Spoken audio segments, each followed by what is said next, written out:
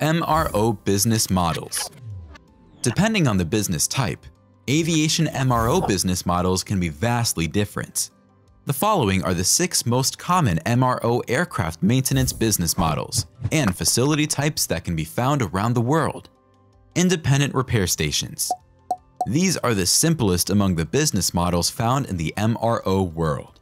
They can be described as small organizations specialized in specific areas of repair, like airframes or electric systems. However, they may represent a branch of a bigger organization that owns the repair stations. These are usually bigger than the standard independent repair stations and are generally found in the most prominent airports where major airlines have their main hubs. Fixed-base operators. Also known as FBOs, these organizations are always based in one specific airport, hence the name. They usually have close relations with the aviation community of the airport, including local mechanics. They typically add fueling and parking to the services they provide. Commercial airline hubs. Some people consider this not an MRO business model. The reason is that commercial airlines have these MRO facilities in their major hubs to serve their own fleets only. While there are exceptions, major airlines do not usually offer MRO service to competitors. Since the MRO facilities are usually in the major hub, airlines make sure any plane requiring maintenance, repair, and overhaul is scheduled to land in the location accordingly to improve the efficiency of their operations. Some regional airlines also own MRO facilities, but the main difference is that regional airlines can distribute them across their whole area of operations, since it is a much smaller area compared to the one covered by major national and international airlines. Regional airline facilities. Getting into more details, apart from the fact that they operate in smaller airports, the truth is that they are not very different when it comes to the MRO operations they perform and the inspection costs they need to cover. Yet, if we take a closer look at the cost and profits, we will see slightly higher profit margins, tighter infrastructure budgets, and smaller fleets. Therefore, regional airline facilities usually try to be creative when it comes to keeping their cost as low as possible, so we can see many of them will break up repairs, dividing them between in-house professionals and subcontractors. Military facilities.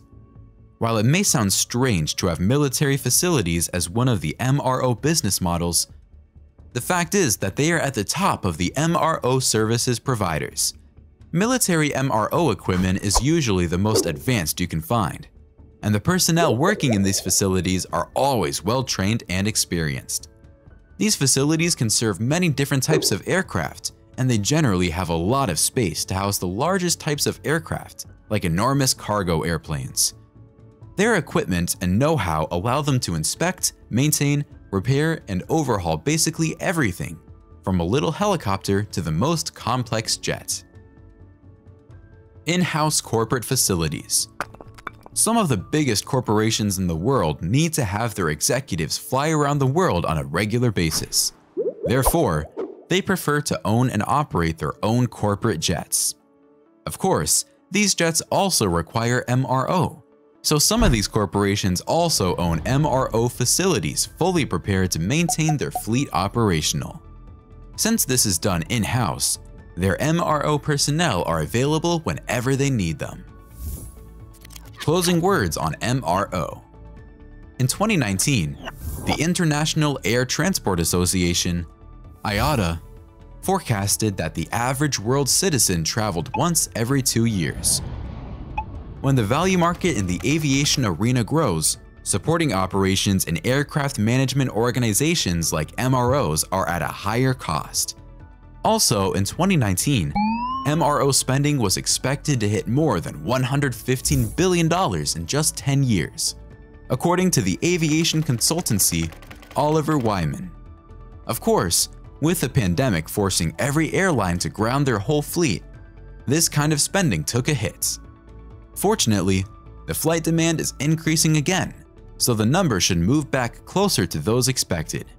In fact, North American aftermarket MRO spending is expected to reach $187.6 billion by 2028.